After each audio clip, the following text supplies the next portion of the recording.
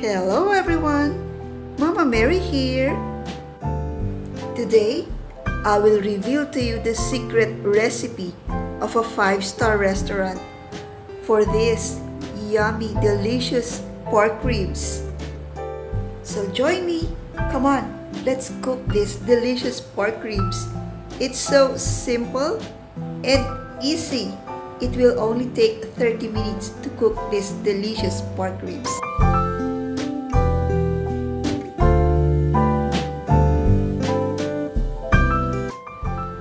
These are the complete ingredients of our 1-pot pork spare ribs.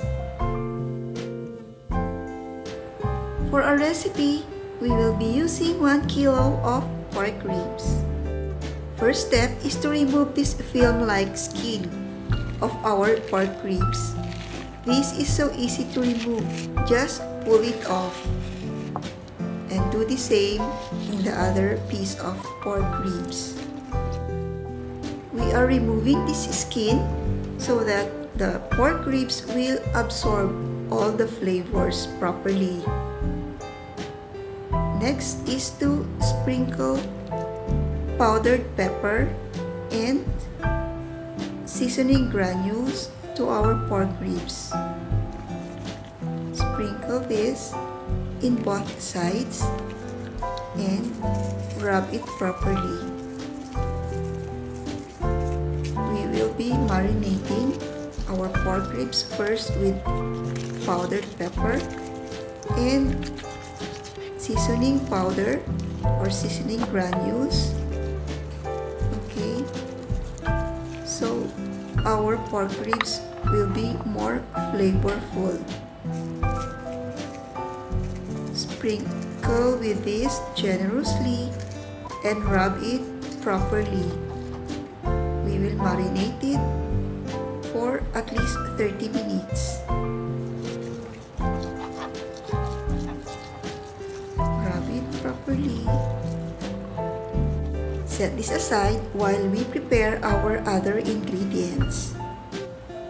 For our 1-pot pork ribs, we will be using a pressure cooker. In our pot, we will now mix all our ingredients. Let's start with our tomato sauce. We will use 250 ml tomato sauce and 250 ml of banana ketchup. You can use any ketchup that is available in your kitchen. Let's add our soy sauce. We will be using 3 tablespoons of soy sauce. This will add more color to our pork ribs. And now let's add our seasoning granules. Add our honey. This is a pure honey. Okay.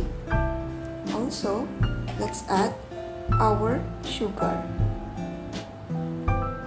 We used 3 tablespoons of honey and 4 tablespoons of sugar. Now, let's add our other ingredients.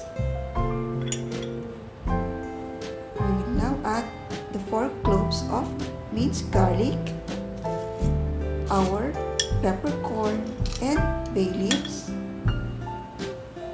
Add our half chicken cubes, our minced onion. We need 2 medium minced onion. Okay. And also, we need to add 1 cup of water. Okay. After adding the water, we will mix all the ingredients properly. Mix it very well until all are well combined. We will now add our pork ribs. Okay, make sure that the pork ribs are properly submerged to our mixture. The mixture should be over the pork ribs. Look at our sauce. It looks delicious. Perfect for our pork ribs. Okay, we We shall now seal our pressure cooker and we will cook it for 20 minutes. We will start the timer when the pressure cooker starts to whistle. 20 minutes is over. Now let's check our pork ribs. Look at our pork ribs.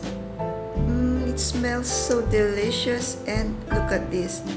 Perfect. It's tender and juicy. Next is to broil our pork ribs. In a wire rack, place our pork ribs and broil in our oven for 5 to 10 minutes.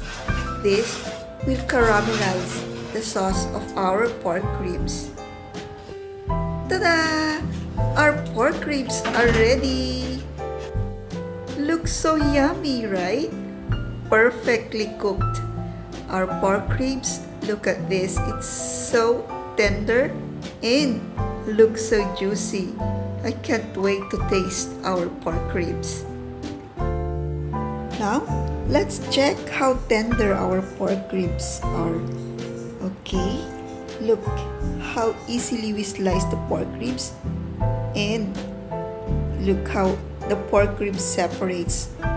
Look at this, it's so tender and flavorful and so tasty. Try it yourself. It's so easy, right? No need to go to a 5-star restaurant.